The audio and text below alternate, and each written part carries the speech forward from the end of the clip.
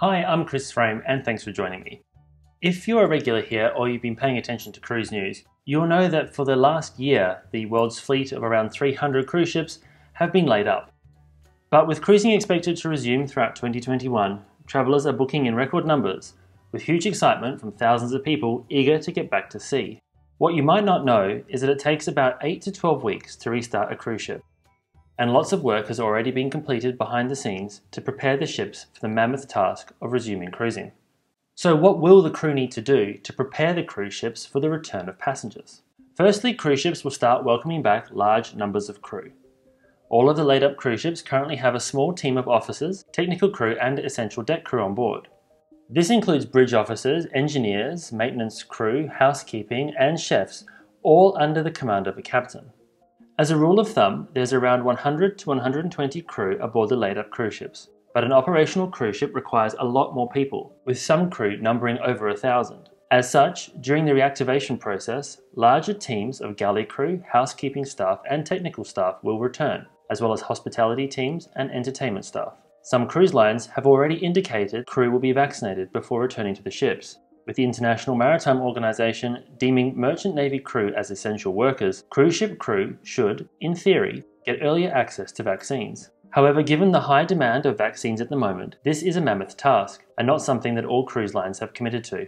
But at any rate, all returning crew will be required to go through COVID-19 testing processes, followed by a 7 to 14 day quarantine. Only then will they be allowed to return to duty on board the ship. Once back on board, the crew will have to undergo rigorous training to get up to speed with safety requirements, as well as the modified COVID requirements that will be needed on board the ships. COVID protocols have changed a lot since the cruise ships went into layup in March of 2020. So the cruise lines will ensure that crew are up to speed with the new rules. Restaurant staff, for example, will be trained in the new service styles that many cruise lines have adopted, such as replacing buffets with table service. In areas of the ship where large groups congregate, such as theatres and lounges, there may also be maximum capacity rules and seating requirements that the crew will need to be aware of. All returning crew will undergo intensive safety training. This is particularly important given most crew would not have been at sea for over a year, and some will no doubt also be new to the industry. Some cruise lines will seek specialist help to ensure the thousands of returning crew are intensely trained properly before the first passengers step back on board,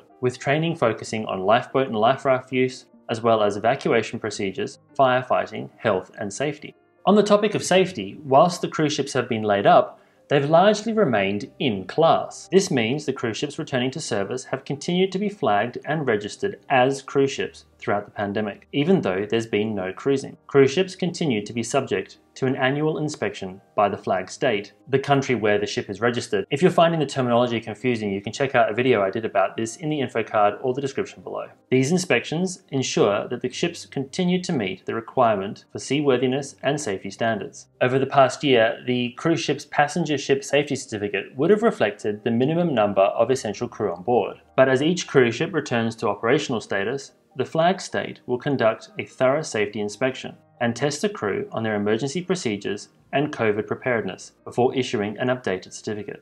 Despite being laid up for over a year, most of the cruise ships have remained at sea. They have periodically undertaken short voyages from anchorage to anchorage and even called at ports for provisions and crew changes. This means that mechanically the cruise ships have remained switched on, so a return to service won't necessarily require lengthy or expensive dry docking or major shoreside work. The exception here is if mandatory dry docking was already scheduled, which usually takes place every 4 to 5 years and is dependent on the age of the ship and also the dry docking regime that the ship is following. So you may see some cruise ships heading to dry dock before resuming service. Regardless of the ship, on board there's much work to be done. Perhaps the most complex reactivation task involves the ship's galleys. For the past 12 months, most cruise ships have utilized only one galley, kept operational to feed the essential crew who have been living on board. But most cruise ships have multiple restaurants and thus multiple galleys. Many of these giant kitchens have been mothballed. Reactivating them is quite a complex process, which involves testing the intricate heating systems and cooking systems, as well as ensuring that all CO2 fire suppression systems are working and that ducting, ventilation and other safety devices are working as they should be. Throughout their time in layup, teams of crew have ensured that all toilets on board have been flushed and faucets opened weekly, so cabin door locks have been tested each time this process has been undertaken. But the majority of passenger public spaces, such as bars, lounges, casinos and theatres, have remained largely untouched. Thoroughly deep cleaned during the cruise pause, many of these passenger areas have been covered in protective plastics to preserve the carpeting, upholstery, and drapery. Before passengers return, all of this plastic will need to be removed.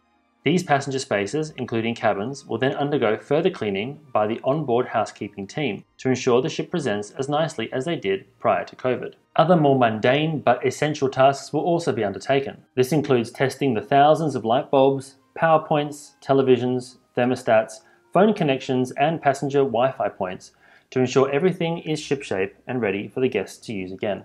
Getting the cruise ships back into service en masse involves more than just the work on board the ship itself. There'll be work to do shoreside as well, with ports needing to rehire and train staff to operate the cruise terminals, while ensuring that all these staff are adequately trained to operate in the new environment. The scale of the resumption of cruising is huge, which is why most cruise lines are taking a phased approach.